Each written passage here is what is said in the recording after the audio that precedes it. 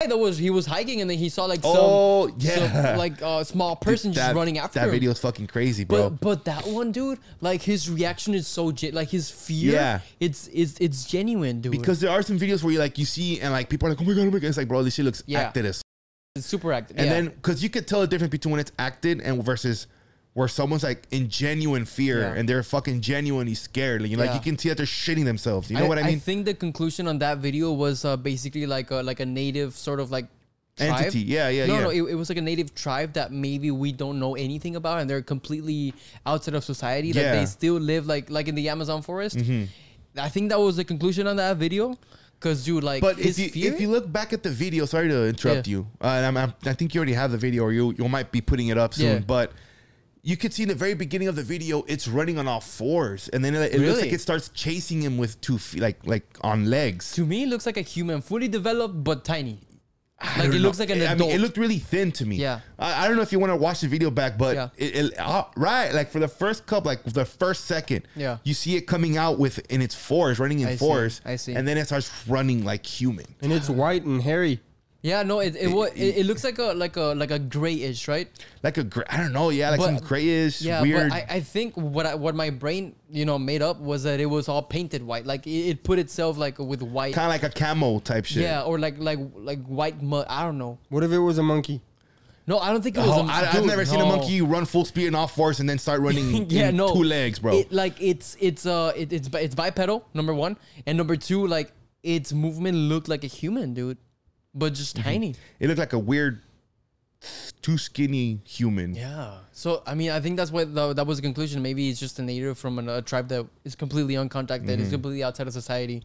But because, like, dude, there is, like, little tribus. You call them tribes, right? Tribes, yeah. Yeah. Like in islands that are completely uncontacted. Yeah. And if you go by boat, they'll kill you. Because they'll be like, what the fuck? Like they'll kill you. Because they don't know what the hell's going on around the world. They don't know no technology. They don't know nothing. It's all just sticks and stones for them, basically. There's actually a Google Earth picture where like I think there was a plane passing by. And if I'm not mistaken, it was a plane passing by, and they're all looking up and they're all painted like red.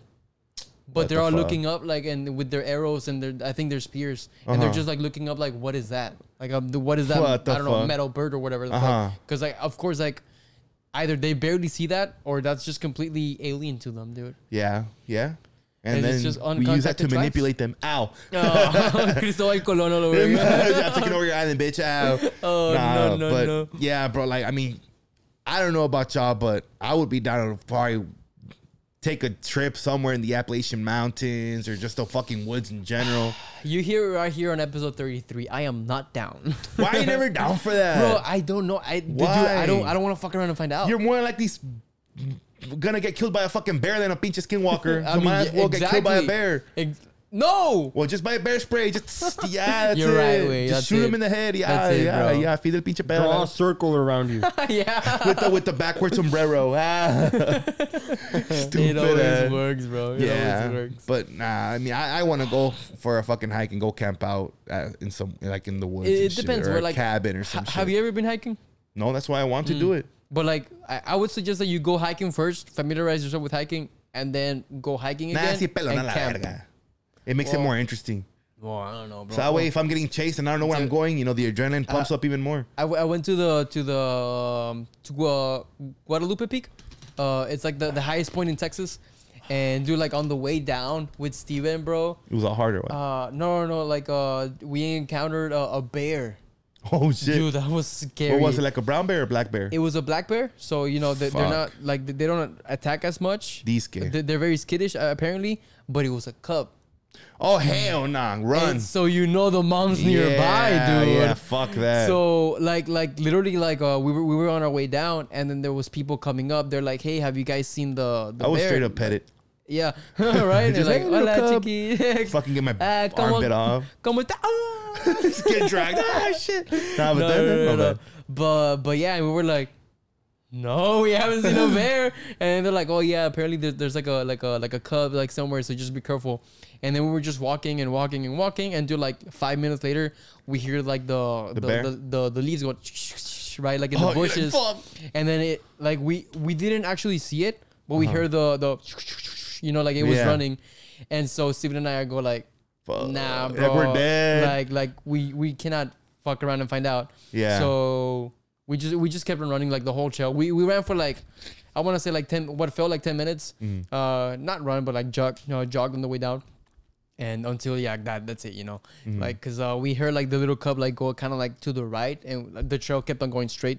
So we just fucking went like Dude, that, that's bro. crazy. Yeah, because the mom, if the mom shows up, it's over. All right, what if we go to the woods, but like we stay in a cabin instead of a tent? I like that, but then you're just asking for a horror story. That's why. Maybe you'll come on something interesting. We could take some cameras, set them up. All right. Where we're at? Just find one. Well, the cabin. Let's go. Like an Airbnb or what? Yeah, I guess. I mean, I don't know. I've never been, but I'll do some research and see what's up. I'd be down. Fuck it. I mean, I don't know about if y'all want to do it here in Texas or we take the mics for a podcast there. You do. That'd be cool. dope. That'd be cool. In the middle of the night, 3 a.m. I mean, I'm gonna be knocked out, but fuck it. Nah, I'm gonna be woken up. Ow. So only for that event, Max's Max at night. Fuck, dude. Well, I really hope that we don't end up encountering the Hat Man after this podcast, because we talked about it so much. Hey, just leave us alone, man, please. Please. Well, any final closing thoughts, bro? Emiliano, Frank. This mic smells pretty good. There's a lot of people that have talked into that mic, but all right. Hey, y'all's breath smells pretty good. Damn. What y'all kind of toothpaste y'all use, man? Yes, good. Anyway, thank you guys so much for watching. We'll see you guys in the next episode.